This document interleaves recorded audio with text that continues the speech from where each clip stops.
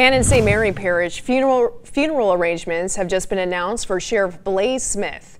He died over the weekend at the age of 75 from an undisclosed illness.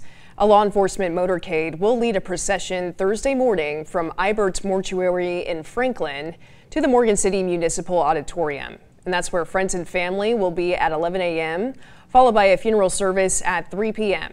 And the popular sheriff had been in office since 2018, capping a career of 47 years in law enforcement. Smith was a Vietnam Army veteran and will be buried with military honors.